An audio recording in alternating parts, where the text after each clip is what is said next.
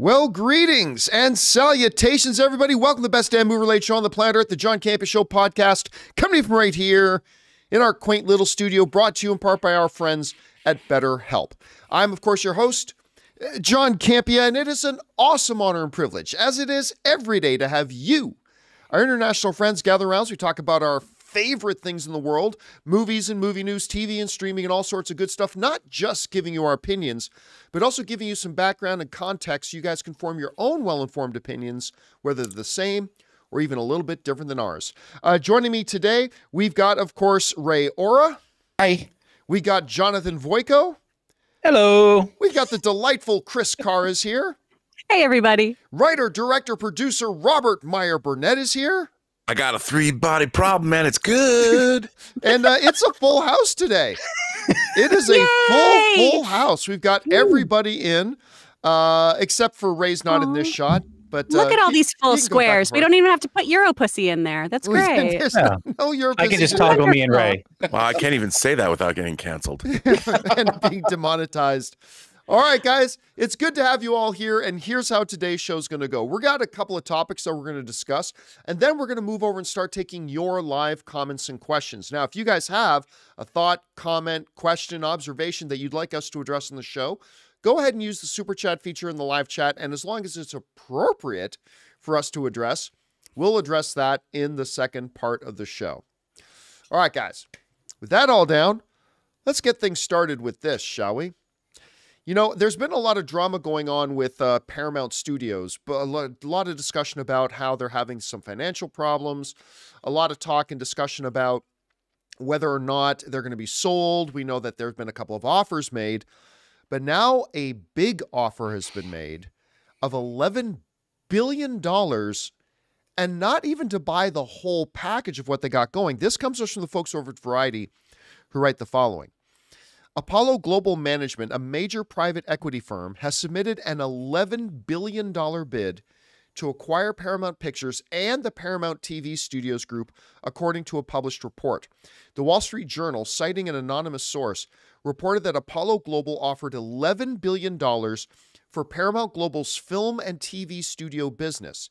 That would apparently not include, get this, that $11 billion does not include trying to purchase CBS, Paramount Global Cable's networks like BET, Comedy Central, Nickelodeon, and MTV, or the streaming business that obviously includes Paramount Plus and Pluto. So that's some pretty major omissions that they're saying is not going to be counted towards this. Now, the funny thing is, too, when I look at what Paramount is doing right now, they've actually got like some pretty cool projects coming up. Like I'm looking down here, just coming this year alone. Like they already had Bob Marley, One Love, which was a pretty good hit for them. That worked out really well for them. They've also got coming out If, which, you know, the imaginary friend from John Krasinski, that could be really good. A Quiet Place Day 1 is coming out in 2024. That could be a good hit for them. They got the Beverly Hills Cop. They got Transformers 1. They've got a Smile sequel. They've got Gladiator 2. They got Sonic the Hedgehog 3 and a film called Better Man. All that just coming out this year. So they got what could amount to a pretty decent 2024. But what I find interesting here, guys, is this whole idea of an $11 billion bid, but not wanting CBS, BET, Comedy Central, Paramount Plus. And by the way, the report also says they'd be picking up a bunch of Paramount's debt, as well as acquiring the production studio and, of course, the television studio. Now, I read somewhere that the grand total valuation right now of Paramount Global as a whole is something like $8 billion. So these guys are offering $11 billion for just part of the package. Rob, you're hearing about this. Does this $11 bid make sense? Is this a big enough bid to actually get the shareholders of Paramount to maybe make a move? What stands out to you about this? I don't think it's enough. I think really? I think it seems to me to be a bid. If they acquire, they're just going to sell off everything. They'll part it out. They'll sell Star Trek to somebody. They'll sell The Godfather to somebody. Maybe they'll take their entire, or unless they already have a buyer, like say Netflix, you know, or something like that. It just doesn't seem like it's enough money to me. because they're getting the entire Paramount legacy of film. I don't know. Do they get the Paramount lot as well? I don't know if that's part of it. I mean, I'm thinking since that's part of Paramount Global and Paramount Studios, I think the lot is a part of Paramount Studios, so it probably would include the Hollywood lot. Yeah. Yeah. I mean, that's a lot, and a lot for the lot. But I just, it seems like, look, Fox, they didn't get the Fox, Disney didn't get the Fox lot, you know, and they paid $70 billion or something. And it seems, I mean, I know Paramount's in a depressed state, but why does this company want Paramount, and what are they going to do with it? I don't think Sherry Redstone would want a company that's not going to have the best interests of the legacy of the studio at heart. I just don't think, but then again, cash is cash.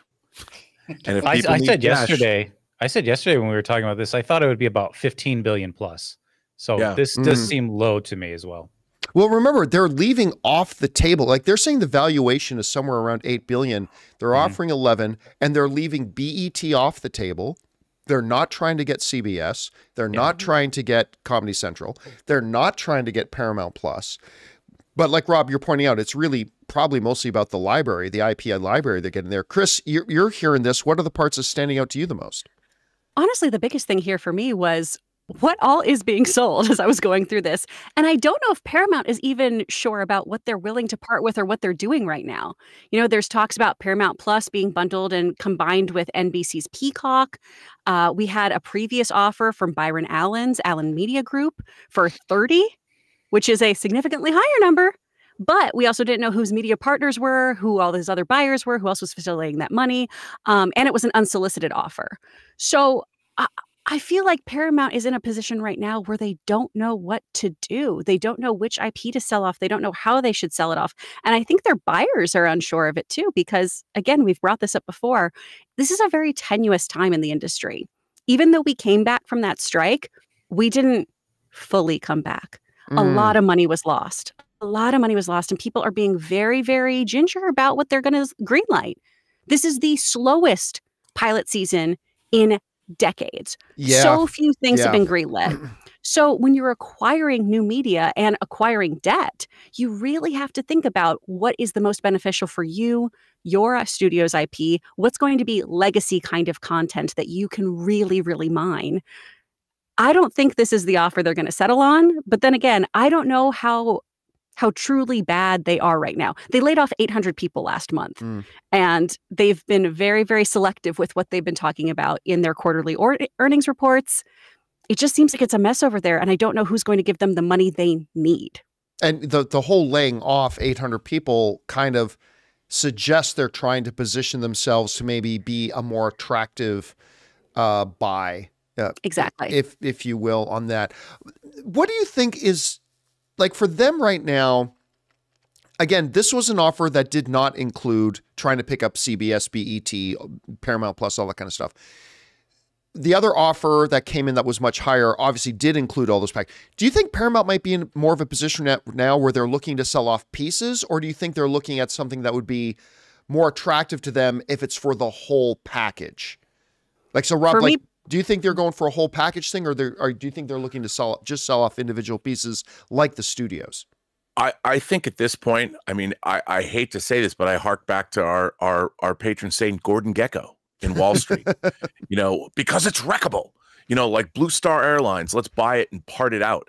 I mean, the problem is that the business, nobody cares about the legacy of the studios. Nobody cares about the things that we care about. They see something as assets that they can make money for their shareholders or their investors or whatever. And unfortunately, this is the world that we live in. And now these entertainment companies, as they tried to abandon their core businesses that worked for a century and it looked like Rob froze. Oh, there, he's back. Oh, they tried to shoehorn a Wall Street model into these kinds of things. They've completely ruined their core businesses, and now they're desperate for cash. They're hemorrhaging money. Their stock prices are down. So unfortunately, any kind of reverence that anybody had for these studios is out the window. And so if they feel that they can, what's really interesting is, like, I hate to bring this two words up, but Star Trek is a bifurcated rights. I mean, everything has sort of been brought underneath Paramount Global with CBS and Paramount Studios. But if you sell the studios, do they own the feature film versions of Star Trek, but not the underlying IP for the TV show? Because if you don't buy CBS, that means you don't get like The Twilight Zone. You don't get I Love Lucy. You know, you don't get Bonanza. And I would think that would be something that a buyer would want. Who knows? I just don't understand. All right, guys. Well, the question is for you. What do you think about this? An $11 billion bid just for the two television and movie studios, not including other valuable assets like Paramount Plus, CBS, BET, Comedy Central, things like that have been on the table. Do you think they're going to go for it? Do you think they're going to hold out? Do you feel like Rob does, that it's not valued enough? Whatever you guys think, jump down into the comments section below and let us know your thoughts. All right, guys. With that down, let's move on to this, shall we? You know, the whole idea of physical media versus digital is one that's been talked about, discussed, bantied about for many, many years now. The reality is physical media is disappearing. And there's two different conversations. Is physical media dying and almost dead? And should it be dying or dead? Those are two very different conversations. I myself am a digital guy. I kind of abandoned physical media a long time ago, but there are some very valid reasons why one might want to have physical media. But there's been a new breakthrough, and news of this came out a few days ago, that I have to ask the question, could this little breakthrough actually cause a revitalization of physical media and maybe even save physical media? Because according to reports, scientists have just developed a disc that can hold 200,000 gigabytes on one disc. So this comes us from Tom's Guide that write the following. We love 4K Blu-rays, but scientists are on the verge of a breakthrough for optical media. A research team from Shanghai just published a research paper on Nature that explains how we can use 3D nanoscale storage to store 200 terabytes on one disc. This is ludicrous to me. The technology uses a light-sensitive material called AIE-DDPR and two different optical lasers, one blue laser with a 480 nanometer wavelength and one orange laser with a 592 nanometer wavelength to read the data stored on the disk. Writing data to the disk requires green 515 nanometer lasers as well as 369 nanometer. Now this is where it gets interesting. While traditional storage techniques use 2 dimensions, the new optical technology uses 3 dimensions and can have up to 100 layers that could be read, that equates to a 4,000-fold increase over the 3-layer 100 gigabyte limit Blu-ray discs that we currently have. Put this into perspective. This means you could not only have a couple of episodes on a disc, you could not only have a whole season on a disc, you could literally take one disc and have an entire series. Like you like Star Trek The Next Generation? One disc. Here you go. That whole thing of having to take up, like, buy new bookshelves and store 55 other discs? No worries. One disc. Here you go. Rob's going to have to rebuy everything. Yeah, Rob's going to have to go out and repurchase every single thing that he's got. But I mean, seriously, every once in a while, a technology comes out that, like, literally changes the game. This is one of those things that actually changes the whole paradigm. We're talking about one disc that can hold 200 terabytes of information. Like, as somebody who ditched physical media, one of the big things to me, well, a couple of the big issues to me that caused me to move away from physical media is storage space. Like, it's literally taking up space for something that maybe I'll watch once every 5 to 10 years. So storage space. The sheer number of discs and things that you have, things are going to get lost. Whether, you know, you forget things that you lend to friends or in a move, or you forget where you place certain things, like all that kind of stuff. If you could literally narrow that down, that for every one disc you have, that could replace 40 or 50 or 100 other discs that you have, and you literally can take a 700 disc collection and narrow that down to just 4 or 5 discs that you have. Like, that to me, guys, a lot of the drawbacks that I see with physical media, that addresses not all of them, but this could address a lot of those limitations and a lot of those concerns. Now, of course, it means if you break one disc, you just lost 17 movies and five entire TV series. You put all your eggs in one basket. Yes, the drawbacks of putting all your eggs in one basket. But yeah, I mean, this is tantalizing. And Rob, I mean, I really got to ask you on this, because as somebody who clearly loves his physical media, and dare I ask, how many individual Blu-rays and DVD discs do you think you own? He just added one. Well, I probably have about 4,000. Okay. and you're talking about literally being able to reduce that to 7 or 8 or 9 discs. Okay, but that's okay. Here's the thing. But that'll never happen, because you have to think about the fact that each movie is its own business. Sure. So I could see, and also you would need new hardware. The real threat to physical media now is we're kind of living through this renaissance of physical media. But the problem is the players are getting sparser and sparser. There's very few choices. No one's making like $100 Blu-ray players anymore.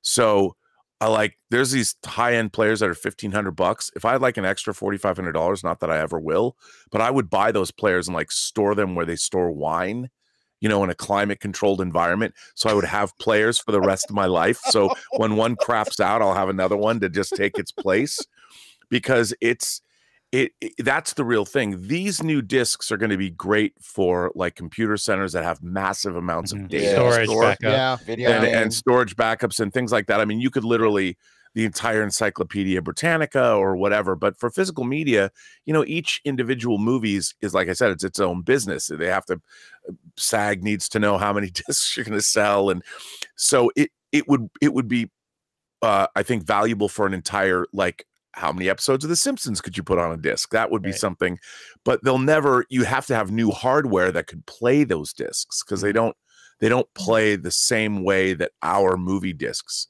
play. And look, John, I'm under no illusions. Physical media, we probably got 5 years left, maybe.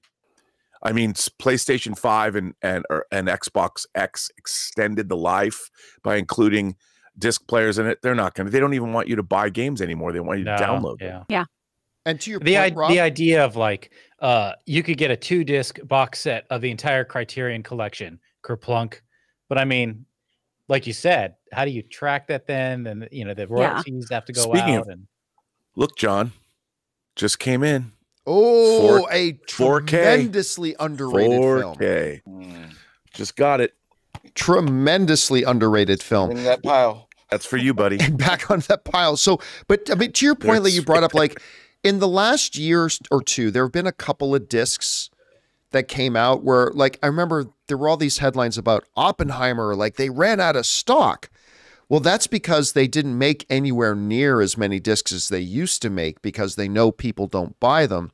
And so they max that out. But while we have had a little bit of a renaissance of some discs that became popular, the past year showed that Blu-ray and DVD playing machines, hardware, continued to drop at an even faster rate. So people who are currently physical media people, they bought a few more things in physical media, but the players didn't sell. So nobody bought that, and that becomes more and more of a problem. And as these game consoles, which a lot of people, I remember you brought up that one survey, Rob, where a big percentage of people who still watch physical media watch them through their game systems. And we're seeing a transition. The game systems are even like phasing out the physical media. Like, to me, I mean, Rob, you're right. They still have to sell them as individual discs. But I mean, somebody like me, if I was going to readopt physical, the idea that I could still buy an individual disc, but not have to keep it. I could buy that individual disc, put it into my computer, and immediately transfer it onto my Godmaster 200 terabyte disc. And I could just keep everything on that. I tell you what, guys, for somebody like me who's been an ardent, I don't use physical media anymore guy, that becomes kind of appealing. Chris, I don't know how many discs you and Logan have laying around the house, but I mean, is something like this, like a single disc that could literally hold like 4,000 other discs, does that become appealing to you? Do you think it's going to move the needle for anybody else? What do you think? So going into this topic, seeing this email today, I went, oh, I don't want to do this because I'm going to hurt Rob's heart. No, it's okay. So I moved my discs today because you guys know I'm moving right now and I'm doing the slow crawl. And I have very, very, very special media, right? Of like Lord of the Rings, the special editions that are in those beautiful box sets and everything. My steelbook from Nickelodeon of Avatar, those kinds of things. It's very limited though. I maybe have 30 physical pieces of physical media still in that kind of way. The rest of them, I keep in my early aughts CD binder, just in the sleeves. You're not the only one. Okay. Is this 1997? I'm so sorry about it. I'm so sorry about that. Oh, do I have reactions turned on? Oh my gosh. But so I have a very limited space, and that's how I carry things. I don't know if this would change or move the needle for me aside from having a storage unit for those other ones that I keep in that binder. I just keep coming back to, yeah, like Rob said, residuals are going to be an issue. How do you track that kind of thing? How do you track these DVD sales or these Blu-ray sales? And then the other thing is, how do you fight instant gratification? And by that, I bring up a John Mulaney bit. He watches this movie that's on television when he owns it on DVD.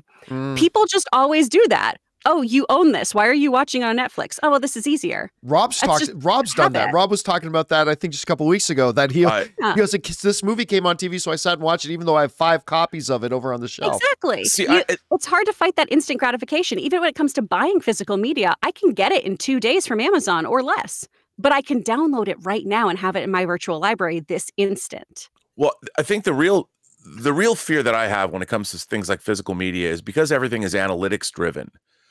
You're going to end up with the top 5% of what people watch. And then the rest of the 95% of cinema history is going to fall by the wayside. I'll give you an example. A company called Vinegar Syndrome released, despite the name, a movie called a movie called Sex Mission. Ooh. And Sex Mission is not, it's a science fiction film.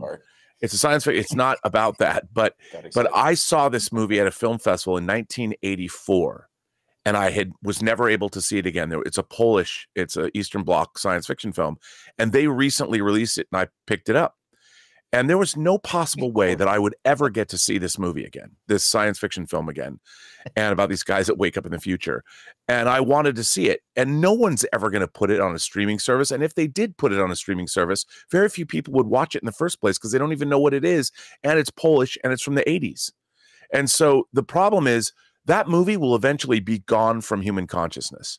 And that's why I collect physical media, is because I have Sex Mission. I own it. I might only watch it one more time before I pass off this mortal coil. But one last mission on my shelf. One last mission. I love the idea of Rob having a cellar that he goes into and he like blows the dust off of a PS5 and is like, a 2024 vintage. And he looks in this disc in there. And it's going to be magical. It's going to be a lovely thing for you. I'm curious because Jonathan, there it is. Jonathan, you're the only one here who's got, who's got kids. This is not a facetious question. I don't know the answer to this question. I'm really curious. When is the last time you remember one of your kids buying a DVD or a Blu-ray? Never. I mean, Isabel would be the only one that does that because she's kind of like Rob. She loves physical media and she loves collecting. So she'll buy vinyl and she kind of gets that from me. So, but that is not the rule. That's the exception. The other two, never, literally never. Literally never. Yeah. It's an interesting thing. And I'm the hardcore, I ditched physical media ages ago, but I got to say, to me, a disc that could hold 200 terabytes. But see, that becomes tempting to me. That's tempting. At this point, though, with this technology, if it develops where it's on a market, even on a corporate level, there's no excuse for studios not to be backing up. I don't want to hear any more about these movies that are rotting. They're the cellulose is rotting somewhere in the salt caves. I don't. Everything needs to be backed up from now on by these corporations. But the problem is they don't want to spend the money. Yeah. Well, yeah. Guys, the question is for you. What do you think about this? If you're like me, and there are many people like me who kind of ditched on physical media, but does the concept of having a piece of physical media that can hold infinitely more than what the old stuff, would that move the needle for you at all? Maybe it does, maybe it doesn't. Whatever you guys think, jump down to the comment section below and let us know your thoughts. Okay, guys, with that down, let's move on to this, shall we? One of the greatest television shows to come on air in the last decade or more has been House of the Dragon. It surprised a lot of people, not just those who maybe were kind of lukewarm Game of Thrones fans, but even like hardcore Game of Thrones fans, and even Game of Thrones fans that kind of fell off the show in the last season or two, who were very skeptical about House of the Dragon. All of a sudden, House of the Dragon came back in. They checked it out and was like, oh my God, this show is really freaking awesome. And it's just been incredible. And we've been waiting anxiously for House of the Dragon to return. It's coming back in less than 3 months, guys. Less than 3 months, and House of the Dragon returns. And today, they dropped not one, but 2 new trailers called the Black trailer and the Green trailer. And the folks over at Variety wrote this. They said, House of the Dragon is asking viewers to pick a side. In Season 2, Rhaenyra's Black faction or Alicent's Green team is who we're being asked to make decisions between. And it says, HBO dropped 2 unique trailers Thursday for Season 2, which premieres on June 16th. One trailer focuses on Rhaenyra, Prince Daemon, and their forces on Dragonstone, the Green, and other is centered on King's Landing team of Alicent. Sorry, they're the Black. And the Green team is, of course, landing team of Team Alicent, her father Otto, and her children King Aegon and Prince Aemond. Taking place 200 years before the events of Game of Thrones, Season 2 of House of the Dragon will officially mark the start of the Dance of the Dragons, the Targaryen Civil War. Always bet on Black. Always bet on Black. The wisdom of Wesley Snipes shall never disappear. I'll tell you what, you guys know I love House of the Dragon. I've been dying for this show to return. I think the idea of releasing 2 trailers is absolutely and utterly brilliant. Releasing 2 trailers is such a fantastic idea, and really calling on people to pick a side. You know, which side are you going to be on? And I think all of us on this esteemed panel today with one voice agree that we are all Team Green, right? You would be Team Green. I'm just saying, like Ray agrees, right? Like, yeah, full of rats. That trailer was full of rats. I kid you not. Can I mention something, John? You forgot one demographic in your intro right there. There's also people who never watched Game of Thrones, like me, who actually really liked House of the Dragon, and it's just on board now, you know. And it just stands on its own, even without the original House of the Dragon. I mean, we're sitting around the office today. I'm in here, and Ray's out there, and I hear Ray watching the trailers, and he's watching the Green trailer first, and all I hear him is mumbling to himself, "Rats. They're all rats. They're all rats." To be honest, I am like, facetiousness aside, I am really more of a Team Black guy. I am more of a Team Black guy. I love both of these trailers, you know, showing them from both points of view. I mean, look, we know the king died wishing his daughter to be on the throne, but Alicent legitimately thought that the king was saying he wanted her son to be on the throne. So you got this really kind of neat dichotomy. The whole way they set it up about these, not just 2 competitors against each other, but these 2 people who were truly the best of friends, now pitted against each other. I love this show dearly. I love both trailers, but I'll tell you what, for me, the moment of the trailers is Matt Damon. Not Matt Damon. Not Matt Damon. Matt Smith. Matt Smith playing Damon on his dragon and just going, "You have two choices. Renounce the false king and bend a knee to Rhaenyra, or watch your house burn." I mean, it was just such a Daemon thing to say, and the way he said it. So I got to ask Ray for, because I mean, there's nobody who is more firmly one side over the other here than Ray. So Ray, what did you think of the trailers? Okay, from what I know in Game of Thrones, here's what worries me.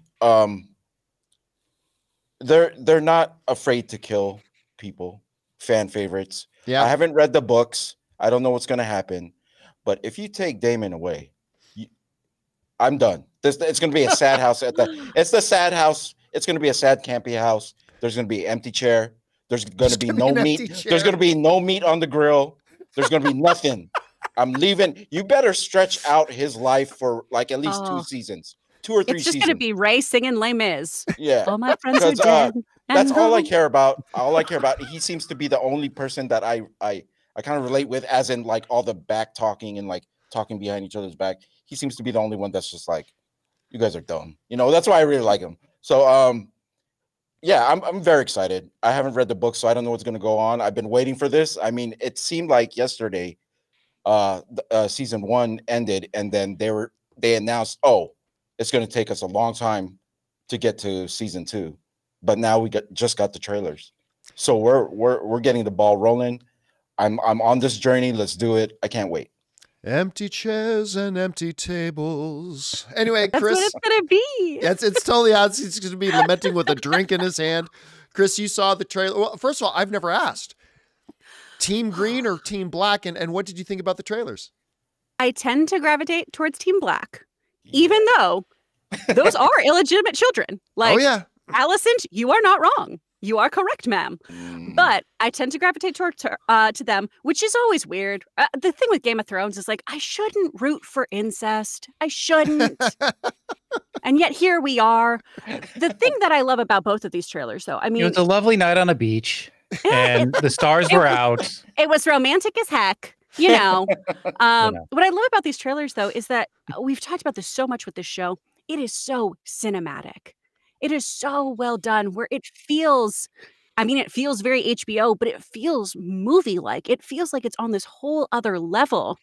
Especially, I mean, not to throw shade at Marvel or DC, but when I watch some of these things, and sure, a lot of these dragons we're seeing at night, we're not seeing them with a lot of detail, but it feels so epic and so well done. Absolutely. So ultimately, the winner is us who gets to watch it. But Ray, the first rule of Game of Thrones is you cannot say who you love, because they will die. They will be killed so quickly. I know. They'll be taken from you. But I'm with you. The dragons look excellent. Like, there's some shots where the lights even on them. They're not hiding the CGI at all. It all looked great to me. There wasn't one shot where I was like, that's kind of questionable. I also really hate Alicent's children. I just hate them. Oh, they're awful. The worst. They're horrible. Terrible children. But Chris, you raise a really good point, which is when you look at incest. Well, incest. Let's talk about incest. No, but when you talk about like a show like Game of Thrones, a show like Last of Us, a show like Shogun, like these are shows that are absolutely putting Star Wars and Marvel and DC to shame with the cinematic quality. Andor might be the one I'll put Andor up there with the way it was shot and the scope of it and the epicness of it. Like, I'll put that one up there with, like, say, House of the Dragon, all that kind of stuff. But other than that, like, these shows are putting these huge, massive franchises and their television offerings to shame. Like, why doesn't Marvel create television? Like, if you're going to put out stuff on Disney Plus for Marvel, okay, if you're going to do that, do it. But why not put the love, attention, energy, and effort into it to make it feel like a true cinematic event, like Game of Thrones does, like Shogun does, like some of these other shows can? Because I'm telling you, they just deliver. Like, these shows just deliver week in, week out, without 20-minute episodes. And sorry, I'm going to go on I'll try to restrain myself from going on a whole side tangent here, but I just think you make an excellent point. Like, why can these guys do it and do it so well when you got these biggest franchises in the world that can't seem to pull that off at the same time. So, I mean, there's anyway, Rob, you had a chance to see the two. Are you team black or team green? And what did you think of the trailers? Well, John, I'm going to quote John Cutter. You ask yourself, who is John Cutter? John Cutter was played by Wesley Snipes in Passenger 57. And he had this philosophy to offer. When you play roulette, you always bet on black. Did you not? Okay. Were you not did your not headphones miss my joke muted? They just said that 5 minutes ago. I guess. Hey, let him have it. Robin zoned out. Robin zoned out for a minute. Just thinking about physical media. You didn't say John Cutter. Well, it didn't say John Cutter. It said Wesley Snipes said always bet on black. Just let him have it. Just let him but everybody says that. Okay. I'm just saying, but no, you know, the thing about, I just love Rhaenyra Targaryen. I love that side of the family. Oh, yes. So, you know, and look, I love redheads, so I should go for Alicent. But the problem is, to me, she, as much as I love her, she's kind of dumb. She's allowing herself to be led around by her power mad father, who's clearly, you know, the wearing the pants here, and he's selfish, and he's using everybody. He was using his daughter the whole time, the whole marriage to Viserys or whatever. I mean, it's all a bunch of BS. She's being manipulated 4 ways till Sunday. Oh yeah, Otto is kind of, if you had to say, like, one of the brilliant things about Game of Thrones is that you can never point at Game of Thrones and say this one person is the bad guy. No. Or whatever, right? There's always multiple levels going on at all times. But if you had to point at one person in House of the Dragon and say, who's the villain? It's Otto Hightower. Yes, it is. I mean, I think, you know, his grandchildren are little turds, yes. And Aegon may definitely turn into, or, you know, Aemond may definitely turn into the more prevalent villain. But like up until now, like Otto, he's a manipulative father. Who, oddly enough, and this is why I love the whole Game of Thrones universe, I think Otto legitimately loved the king. I think he legitimately loved his king. I think he legitimately, in his own twisted way, you know, wants what's good for the kingdom, even though it's very convenient that what he thinks is good for the kingdom is also in his personal best interests. Sure. But I mean, yeah, I feel bad for Alicent because she loved her friend, but she loves her family and wants to honor her house, but she's got an incredibly manipulative father, like Rob is pointing out. I mean, it's just one of the things, it's the fact that they are so good at painting in shades of gray in this universe that makes it so delicious and so great to watch on a week in, week out basis. Absolutely. I think you nailed it. I mean, that's what makes this such great drama, is that the shifting sands of allegiances and things change. And I think that you never know. I mean, if you've read the books, you might know, but the stories are so compelling for that reason, because everything is gray. I had oh, sorry. Go ahead. No. I mean, just picking something that what I like about it, it's like life. Yeah. Like our real life. It's like a box of chocolates. Oh, if you will. John Cutter too? Is that John Cutter too? Okay. I had a question. I had a question. Wesley Snipes' other great quote. Always bet on chocolates. I had a question. Okay. So this doesn't come out until June, right? Yes. Yeah, June 16th. That's a lot of time. I'm really excited. Should I go read this book that they're doing? No. This is the first time I've ever asked. No, don't read. Like No, I wouldn't read it either. No, because it's not really a book. It's more of a history. Oh, yeah. Okay. Yeah. And then that will cloud that. Like, I still believe doing that clouds then your perception of when you watch the show or movie, because now you're not going into the show or movie clean, and you can't just judge it on its own merits. You know what I mean? You're just like, oh, well, they did this differently in the book, and I don't know. Guys, anyway, question is for you. What did you think about the black and green trailers for House of the Dragon Season 2? Are you Team Black or Team Green? Which of the two trailers did you think was better? I thought they were both fabulous. Whatever you guys think, jump down into the comment section below and let us know your thoughts. All right, guys. With that down, we're now going to move on to the most important part of our show, which is hearing from you guys, getting your thoughts, theories, opinions, and all that kind of stuff. But before we do, we're going to take a quick second to thank the sponsor of today's episode of the John Campea Show podcast, our friends doing great work over at BetterHelp.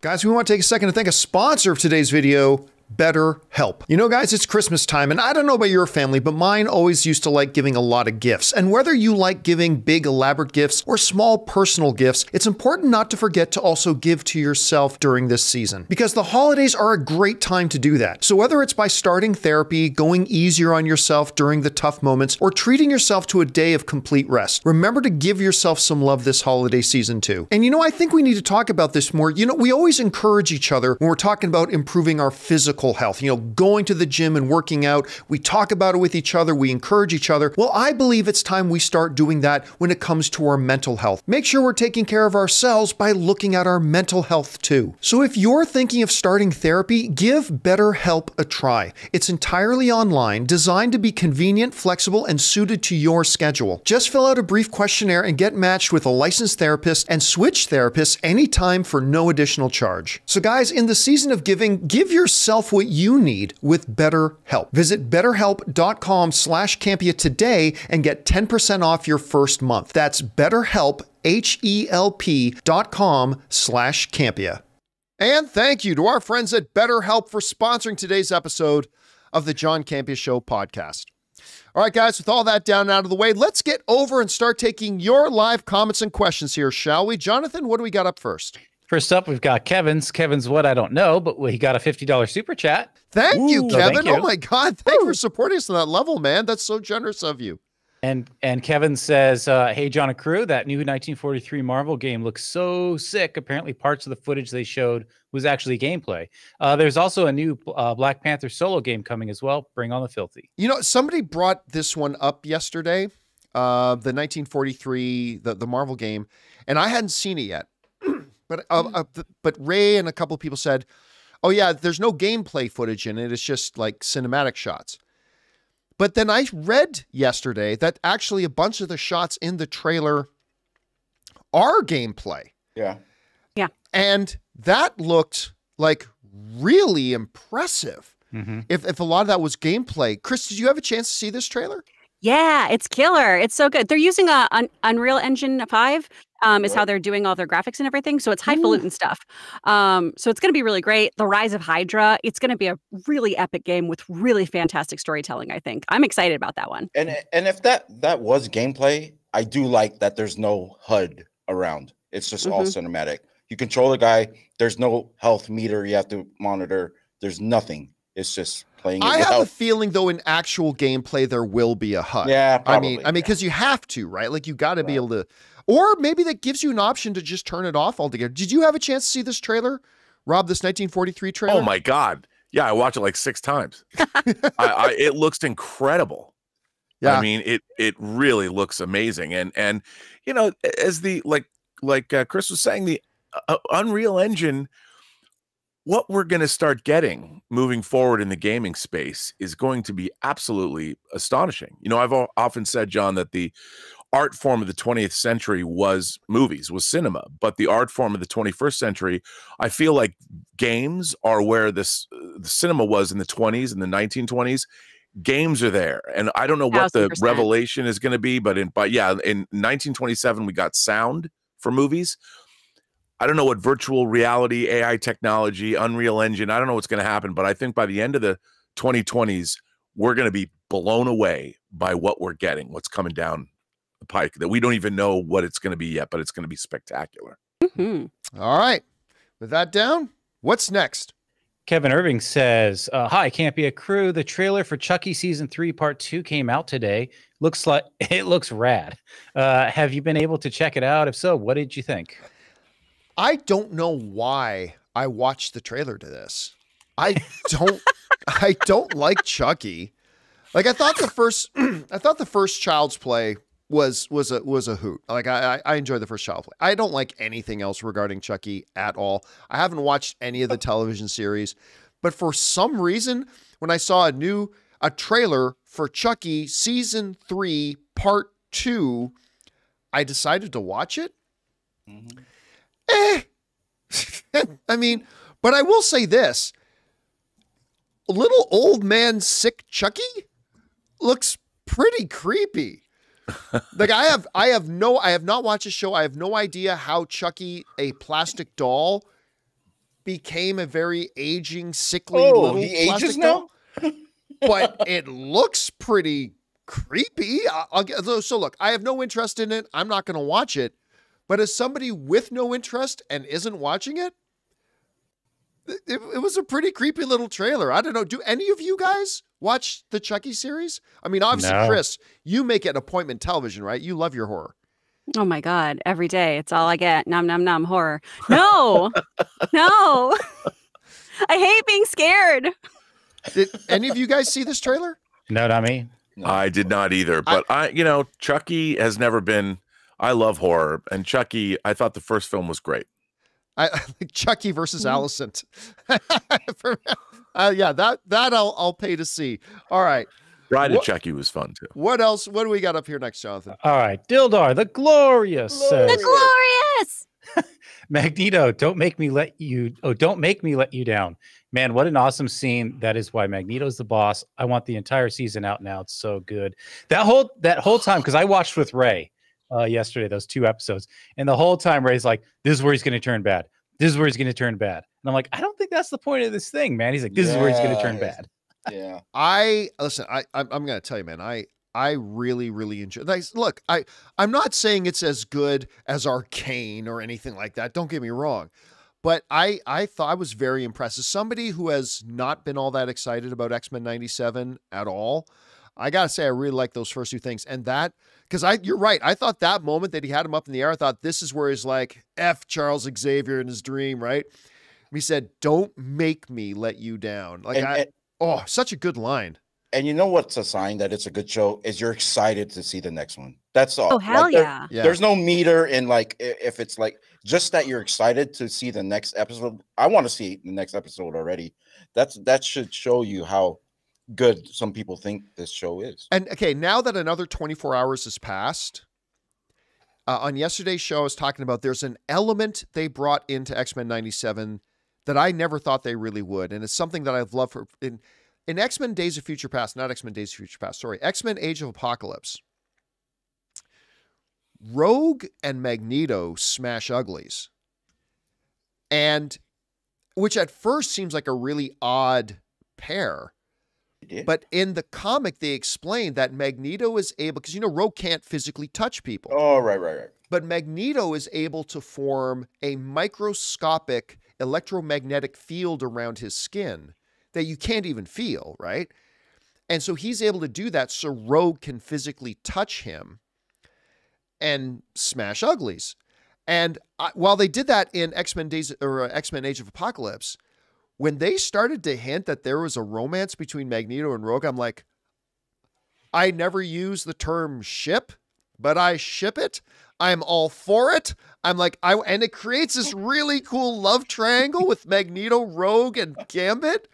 And I'm like, I was getting far more excited for it than an adult man should. It was really cool. This is the thing with the X-Men. They are always having sex with each other. Everyone is having sex with everybody. And it's high time that Rogue got in on that action. Okay? Oh, yeah, she needs it. I would be remiss if I don't point out that the relationship between Rogue and Magneto began actually in the comics. In X-Men 274, when they were in the Savage Land, Magneto was trying to be a good guy. Oh, so even prior to Age of Apocalypse? Oh yeah, in the actual, in the main continuity, they were an item as well. And by the way, it was drawn by Jim Lee. The Jim Lee era of X-Men was a spectacular era of X-Men. And when you see, if you look up X-Men 2, I think it's 274. If you look it up, the cover image is hot. Okay, he didn't have to whisper that. So it's you think those Trojan thins are good, huh? I'm just saying it's hot from a Jim. I'm talking about Jim Lee's art. Jim Lee's art. Try Magneto Nano electromagnetic field condoms. All right, what do we got up next? Kids, wrap it. Don't rely on magnetism. Don't believe magnetism will save you. Magneto. I feel a certain magnetism. This is how con babies happen. Con babies.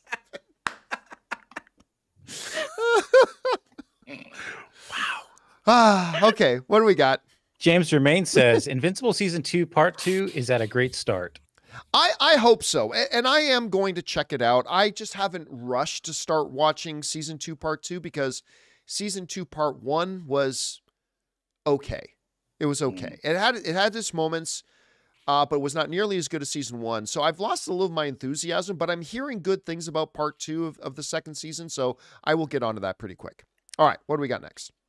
Next up, we got Christopher Brickner. He says, I get why Kennedy is still at Lucasfilm. She wants to fix Star Wars before she leaves, but she still makes the same mistakes she did over a decade ago. Why should we think her leadership will work now? I don't now, but I do also think this. She has it in her. Look, The Mandalorian came under her. Rogue One came under her. Andor came from under her leadership. She is capable of having the odd thing come out that can be really good, but I do not believe the overall direction of Lucasfilm will be solved until she moves on. And again, I am not a Kathleen Kennedy hater at all. I believe Kathleen Kennedy is a first ballot Hall of Famer. As Steven Spielberg, the greatest filmmaker of all time, has called her the greatest producer ever to work in the business, I think she's a marvelous producer. Her resume as a producer, better than anybody else's resume you can put up against hers. Yeah. But being a pure producer is different than being the head executive of a company. They're two different jobs. And while George Lucas personally handpicked selected her, and while I thought on paper she was a fabulous pick at first, it has proven not to be a good marriage. Like Kathleen Kennedy and the running of Lucasfilm has proven not to be a good marriage. So while I believe any upcoming Star Wars project could be good, I do not believe the overall direction of the good ship Star Wars will be righted until she moves on. And that's just kind of how I feel about it. All right, what's next? Okay, Raph from State Farm says, me seeing the House of the Dragon trailers, oh my God, it's happening. Oh, yeah, 100%, full force. It looks, I mean, like, I still remember, Chris, like, it feels like not that long ago that we had to do the story where the showrunner said, oh, yeah, it's not coming anytime soon. Yeah, and everyone was like, what? How can you not do this right now? And now here we are. It's a year and a half later, and it's like, we might actually be here. Well, I remember when we reported on it too, it was, guys, this is how long it takes to make a show typically, like especially one that does have this kind of expensive feel to it, that does have these big post-production things, that do have these really amazing tight scripts. But I think in part because of the strike, because obviously with them filming over in London and everything in the UK and Europe, not having to adhere to SAG rules, it feels like it happened so quickly because there was nothing for so long. It's the only silver lining. It just sped up time for me. All right. What's next? We got Spooky Castle Productions. Kevin Smith is doing a third Jay and Bob film. Thoughts? Yeah. Well, I like the last Clerks. Look, that's all Clerks I know. 3 was really good. Clerks 3 was really good. But Jay and Silent Bob and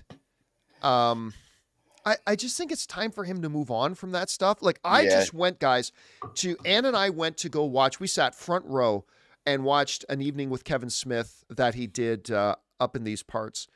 And it was a wonderful evening. He did like 2 hours of telling stories and all, and it was amazing. He's one of my favorite guys in the business. But I really would love to see him just move on from his legacy stuff. Again, I'm glad he did Clerks 3. It turned out real nice. Clerks 3 turned out really nice. But the Jay and Silent Bob stuff, the Mallrats stuff, like, hell, I don't even want him to do a Chasing Amy 2. And there has been talk about doing a Chasing Amy 2. I don't even want to do that. I would like to see him get back and flexing some of his creative muscles and do some more original. Like, I know he did Red State, and I know he did Tusk, and that kind of stuff. But I would like to see him continue to explore more original stuff. I don't know. Am I wrong in that, or is this all he has left is doing this legacy stuff? I agree with you, John. I mean, I think that you know, one of the things about Chasing Amy, the time it came out, it had a lot to say for that generation. I mean, Kevin Smith has definitely a generational voice, and now he's a father. He's faced his own mortality. You know, his world has changed. I mean, he's had success in the film business on many different levels. I would love to see him make a movie about his contemporaries today. You know, what take that Kevin Smith way of observing the world and create a new set of characters that have something to say to us now. Not that I don't want to see his characters that he's already created, but it's kind of a been there, done that thing. I'd love to see him. You know, what was the Seth Rogen movie about making a porno? Zach and Mary make a porno. Zach and Mary make a porno. Zach and Mary make a porno. I mean, I like that movie. It was funny, you know, and I'm not saying I need to see more of that either, but it would be interesting to see, because reading his journey and what he went through after he had a heart attack was always very interesting. And how do you take those life lessons and combine them into a story?Ray is so engaged right now. Oh, no. He's just listening. I was just listening and then looking at a. All right, dude. I'm sorry. I didn't mean to put you to sleep, no. Don't think that. I was listening to you. It's because your voice is so soothing. Right. Good and save. I can't see you guys on my screen. Like, I just see my Premiere Pro open. So all I could do is listen, and that's why I get into this listening pose. I'm sorry. It's all right. Okay, it's all right. All right. What's next? We've got Chubbs GPT, who says Netflix's The Gentleman is so good. Have you seen it yet? Oh, it's so good. Yeah, it's great. I finished it. There goes Ray. I love the movie The Gentleman. I love the movie. And so I am anxious to see, but I have not had a chance to watch the series yet. But I've heard good things. So, Chris, you have watched it? Yes, it is excellent. And Theo James is somebody who we have left off of the potential Bond list. And he would be great. He's incredible. He has such a beautiful voice. Oh, my gosh. Yeah, and he was great in this show. He's so good in this. And we talked about this a little bit. Vinnie Jones. Vinnie surprised the hell out of me in this show. Good. He's phenomenal in this. I highly recommend it. I don't think enough people are talking about it, honestly. All right. Yeah, it was great. What's next? CR says, when can WB movie wins be attributed to Zaslav and his team? Most, if not all, of their recent success was in development with the previous leadership. You know, I always mention that when a big leadership thing at the top happens, it's going to take years, minimum year and a half, maximum 3, but it's going to take years to really feel the effect. Like, I remember when James Gunn took over DC and like Shazam 2 flopped and Flash flopped, like, James Gunn is already failing. Well, none of those were made under James Gunn's administration. We're not going to see any results of James Gunn's thing until 2025 when Superman, at the time, Superman Legacy, now just called Superman, comes out. I think we're probably getting close to when we're going to see that, because remember, a lot of the stuff that we see David Zaslav doing was trying to set the table, right? Like having meetings with Christopher Nolan, having meetings with Tom Cruise, making cuts, taking away, like trying to put Warner Brothers in a better financial position, put them in a position where they could go from being a seller to being a buyer, like all that kind of stuff. Now, we're going to be getting in the next year or so to the point where we're actually going to start seeing, and I think most predominantly is Superman. Like, we're going to really start seeing the effects, the creative effects of what he's been doing there. Because guys, like up until now, all it's been has been the behind the scenes setting the table. Who do we sign? They obviously signed that big deal with Tom Cruise. What projects do we take away to limit our financial liabilities? Like all that kind of stuff. But that's not the sexy stuff that people are waiting for. We're waiting to see the on-screen stuff. And it looks like within the next year, I don't think Superman's going to be the first thing, but Superman's going to be like the first main thing that comes across. Like we're going to see the results of his hiring. He hired James Gunn and Peter Safran. He gave them a mandate for what he wanted a new DC to be. And 2025 is when we're going to see that. Can you guys think of anything else coming up that might be kind of considered the first you know, on-screen representation of a David Zaslav administration? Well, I know Creature Commandos is one of the things that's supposed to come out sooner than but later. Also with a DC thing. That kind of stuff. The Penguin, right? The Penguin would have been. Oh, that greenlit under. It was greenlit under David Zaslav, wasn't it? Yeah. Yeah, that's right. I forgot about that. Okay, so there's that. I mean, so we got a few things coming here. It's going to be interesting to see because right now all we've been commenting on is the behind the scenes table setting stuff, but now we're coming up pretty soon to actually seeing the on-screen results of their leadership, and you know, then we'll see if that works out well or not. Didn't he greenlight the Harry Potter series too? Yeah, but again, we're ages away from that coming out. Yeah, that's all just table setting until it comes out. I just keep going back to the House of the Dragon thing. If that's on Max, that thing's going to look incredible too. All right, what do we got next? Okay. Diggy Slick says Cosmo Jarvis for Wolverine. Great build. He's got the voice and the aggression, and he's pretty much unknown, so he's cheap. I know he can pull it off. Oh, well, I don't think you're wrong. I just like. Yeah, I don't hate that. No, it's just that whenever somebody, whether it's a director or a writer or an actor that gets hot for a moment, all the fan casting goes around them. I mean, so look, again, X actor, X role, all that matters is they put a great actor in the spot. But if they were to announce tomorrow that Cosmo Jarvis, John Blackthorne, was going to be the new Wolverine. That's who that is. Okay. Yeah. Then, I'd be down with it. I think that would be decent. I think there are 10 or 20 other picks that might be even better. But if they did pick him, I'd be all for it. 100%. All right. What do we got up next? J Loco says, last night saw Roadhouse 1989 for the first time, and it was badass. So good. Hey, I'd visit the Double Deuce once or twice just for table dances. LOL. Ready for the new movie. Double Deuce. And wait a minute, did they? Is that what it was called? Did I hear that they dropped the new one today? Ooh. Did Roadhouse, Ray, double check that? Yes. Yeah, it did. On the internet right now. Yeah, so the new Roadhouse came out today. So I think a little bit like after Ray and I go see Ghostbusters today, which I know Ray is about the new Ghostbusters Frozen Empire. God. So excited. That's all he's talked about all day. I think I'm going to go home and watch me some Roadhouse. I got to see how this turns out. Okay. And see, I've just been dying to see Conor McGregor go, "Hello, fellas!" Like I can't wait to see him say that in his brilliant acting voice.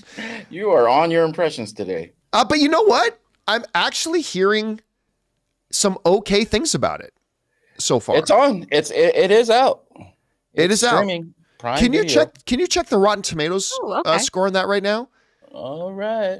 Let's see. All right. It's going a little slow for me right here. Hold on.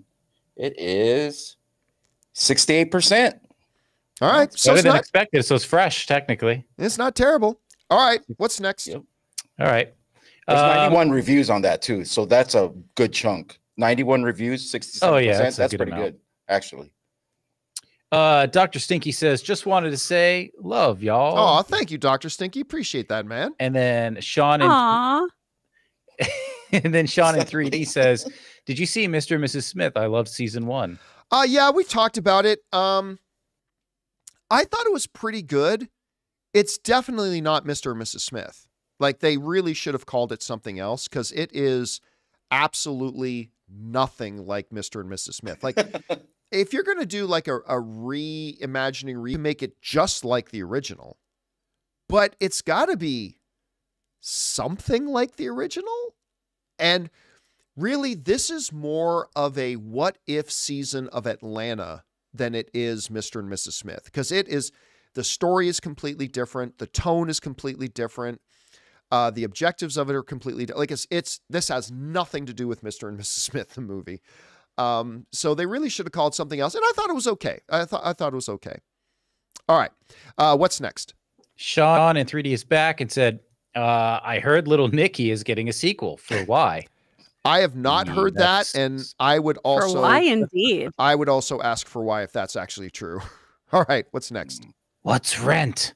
Raymond Verada says, Variety reported of a Spider-Verse animated YouTube short from Sony and the Kevin Love Fund to focus on mental health awareness.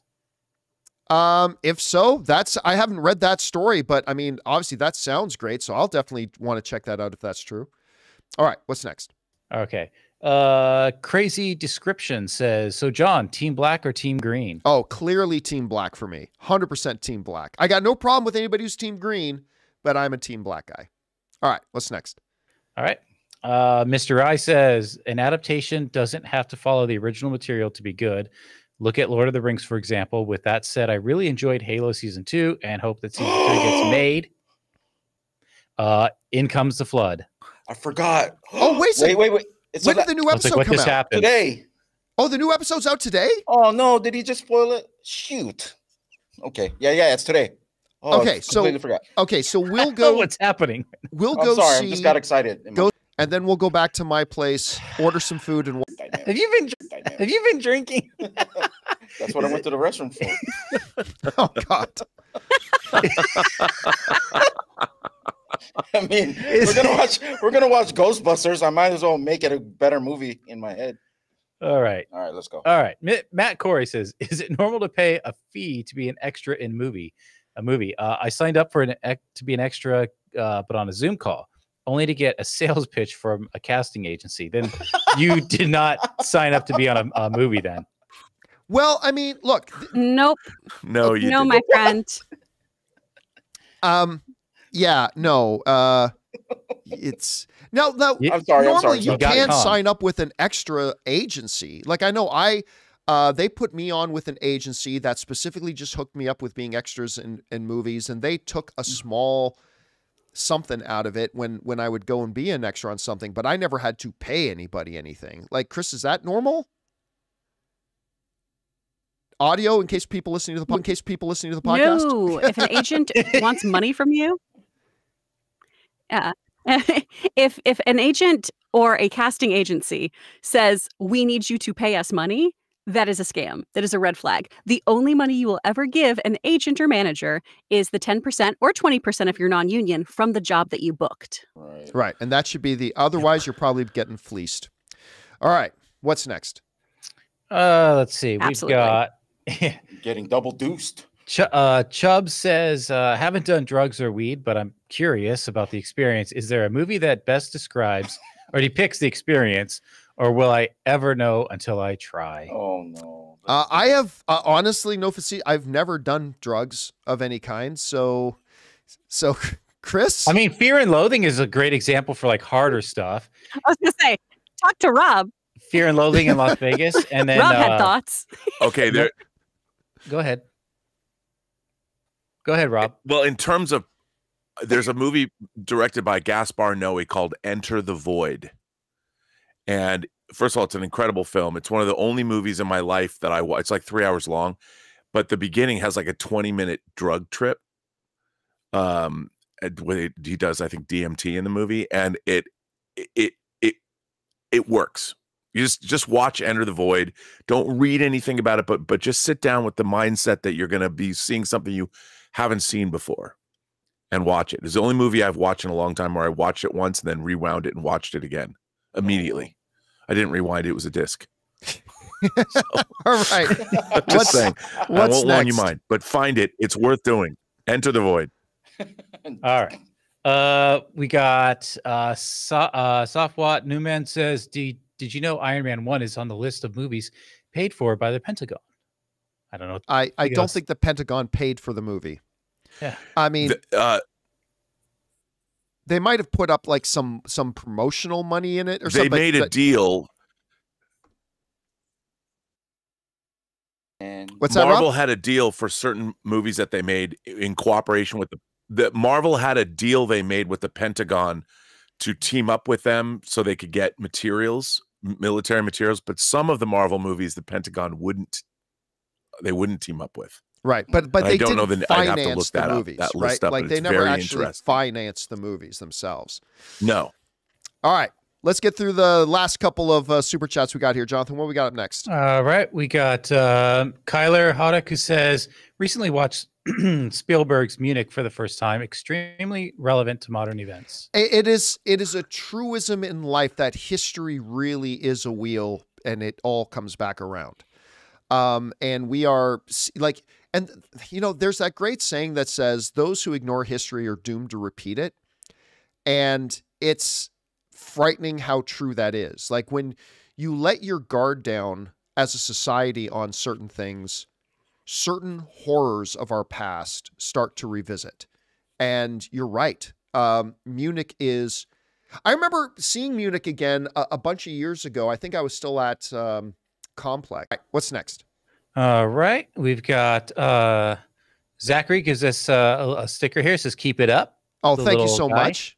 And then Softwatch says, okay, paid for was overzealous. Produced with, he meant. Okay, yeah. So there was a part, like Rob was saying, they partnered up a little bit with that. So that makes more sense. Yeah. Yeah. Okay, what's next?